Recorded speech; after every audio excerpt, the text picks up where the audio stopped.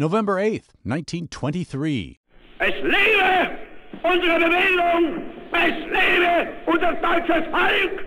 Nazi leader Adolf Hitler makes his first attempt to seize power in Germany.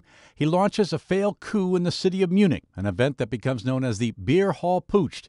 Hitler ultimately achieves his goal when he becomes Germany's dictator in the following decade. 1960.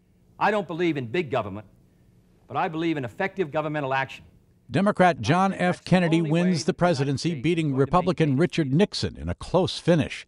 The senator from Massachusetts edges out the incumbent vice president by fewer than 120,000 votes. The election may have been a close one, but I think that there is general agreement by all of our citizens that a supreme national effort will be needed in the years ahead to move this country safely through the 1960s. 1966.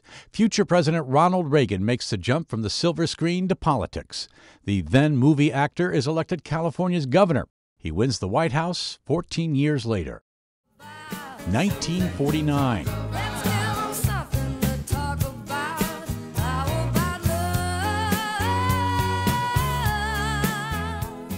Bonnie Raitt, singer and songwriter, is born in Burbank, California.